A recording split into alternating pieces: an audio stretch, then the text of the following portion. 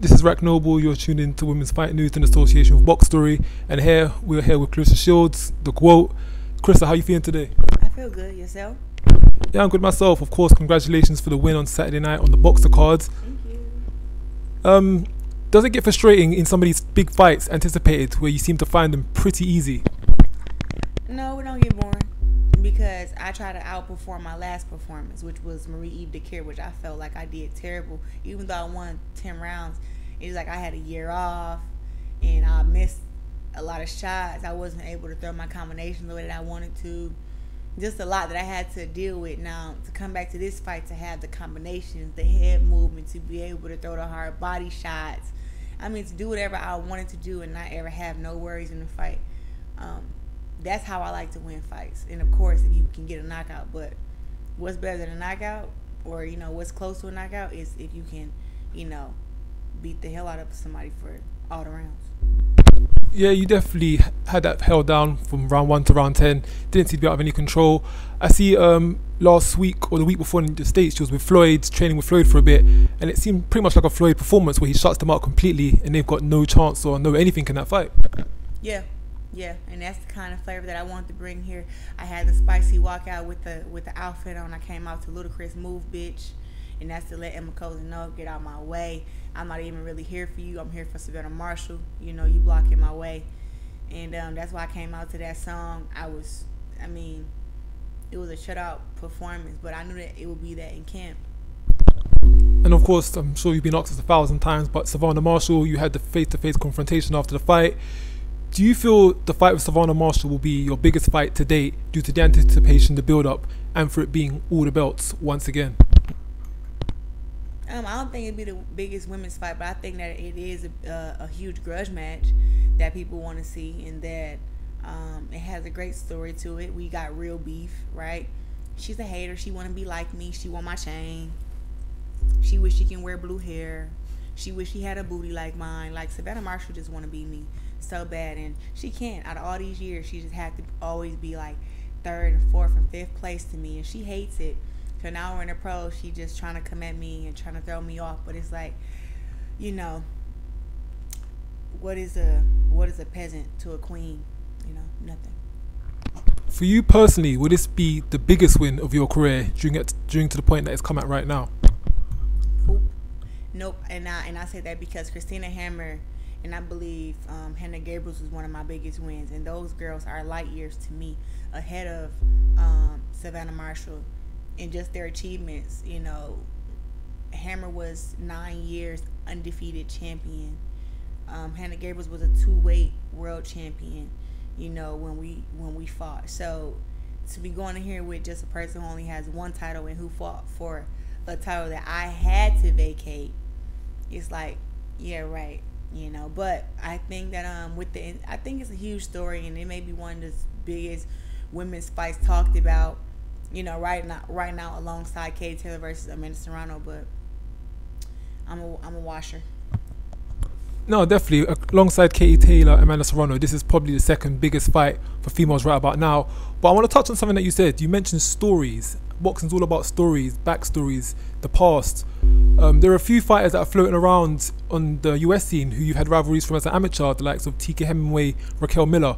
Would you find fights with them down the line something that could be built up and be made a big issue, such as the one with Savannah Marshall? No, because I beat them. I had a chance to fight against them multiple times. I beat Raquel Miller 3 times. I beat Tika Hemingway 5 times. And I understand you get lucky once, maybe even twice, but you don't get lucky and beat somebody 3 times or beat somebody 5 times in a row. And just to Raquel Miller, she hasn't really fought in the last couple of years. I think she just had a comeback fight after being laid off for 2 years. Yeah. And then Tika Hemingway, who's always barking up my tree, she hasn't accomplished shit. She couldn't do nothing in the amateurs. She can't do nothing in the pros. All she do is got a big ass mouth and be barking, but ain't gonna do nothing. And the thing is, if I have to work this hard to be at the top and to be number 1, I don't know why these girls feel like just because we fought in the amateurs that they deserve to fight against me.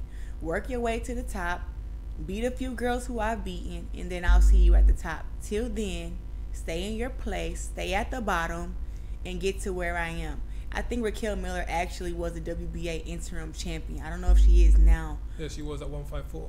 Yeah, at 154, and I was undisputed at 154. So we could have fought, and my team has made her offers. But as far as Antika Hemingway, she's not even in talks. I mean, they need to have like a little mini tournament where Tika Hemingway and Raquel Miller maybe fight against each other, and then the winner can go up and fight against Marie-Eve Dicaire. And if they beat Marie-Eve Dicaire, then maybe they can get inside the ring with me, or some kind of process. But I think that Raquel Miller, I think that she's maybe close. She's way closer to getting a fight with me than Tika Hemingway will ever be, because Tika Hemingway is lazy.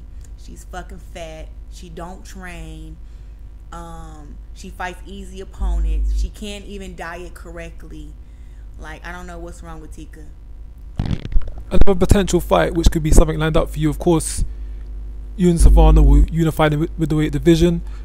Ellen Cederos and Franchon Cruz, who was your first opponent, that could be another potential matchup for you, whoever the winner of that is. Would that be something that interests you? Because we're going to get undisputed versus undisputed, if that's the case. Yeah. But you know what? I want Franchon to become undisputed champion. I think that she's worked hard for it. I think she can beat Ellen Cederos. She has to go out there and do it. But I believe that I would want to go down to 147 first before I go back up to 168. So if the opportunity presents itself, it'd be like the Ann Wolfe versus Layla Ali that never happened. So I wouldn't turn away from that fight, but I would definitely want to go to 147 first, I believe. So you got eyes on McCaskill and Rick Ramos after you get past Savannah Marshall? Rick Ramos is not a fighter, even though he talks like he's one. McCaskill is a fighter, so my eyes is on McCaskill, and any of the other 147 contenders. I think that Rick needs to let McCaskill do the talking and him just kind of zip it up, because he's not really about that action, because Mark reached out to him about a fight, and they don't want smoke with the GWOAT. So just to touch on the PFL, of course, you're coming into MMA. You've had 2 fights in there so far. I see you previously, you're training with Holly Holm, who is the only female or only person ever to win an MMA title and a boxing title. How long do you think it will take you before you can reach the heights of, say, a Holly Holm or an MMA contender? I'm gonna go to be a PFL MMA world champion next year, so that's when I'll be going for it. Holly is such a great fighter, and she's giving me, some great tips and giving me a blueprint to how I can be a MMA world champion. It's all about the work that I put in. So that's why after I beat Savannah Marshall, I'll be taking off from boxing for a while and specifically focusing on 2023 and trying to win that $1 million. Most definitely, I hear that. Well, Claressa, thank you for your time. Thank you for tuning in. I'm Rak Noble from BoxStory, Women's Fight News and Association, and we're out. Thank you for watching, and if you enjoyed the video, please hit like. Don't forget to subscribe so you don't miss any future content, and why not check out any other videos on the channel. You can follow Women's Fight News on Twitter, Instagram and Facebook.